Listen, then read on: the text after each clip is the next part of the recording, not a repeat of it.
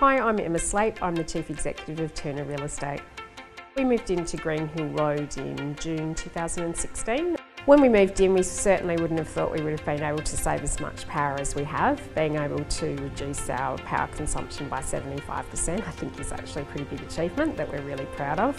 I guess with having solar, with replacing a really old air conditioning system, LED lighting, increasing our shading, they've all added up to be significant wins.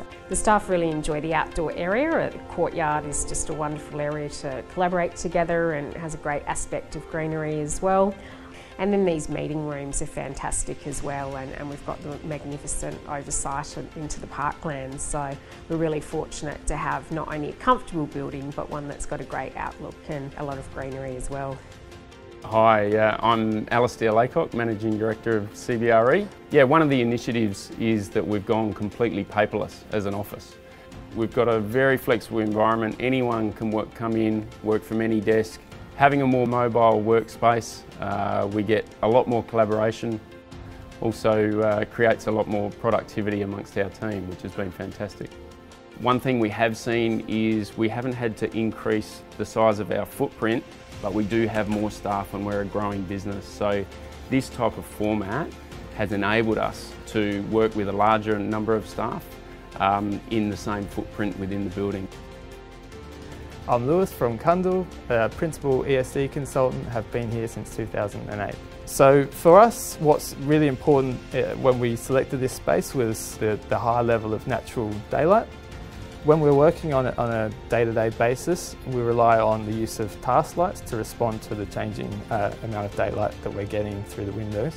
We've been able to achieve excellent energy efficiency outcomes with a combination of high-tech and low-tech solutions that don't necessarily involve high-cost outlays.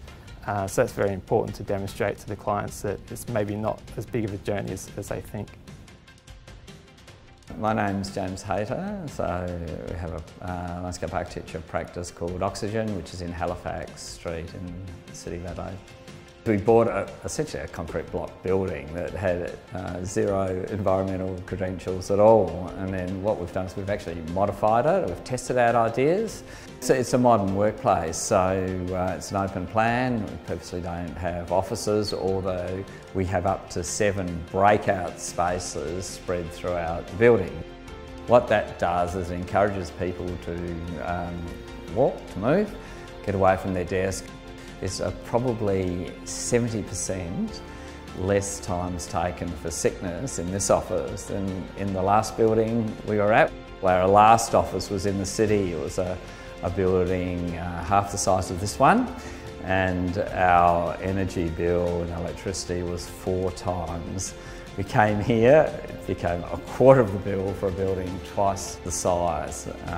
So it speaks for itself, is that to do this has real advantages for us as business owners.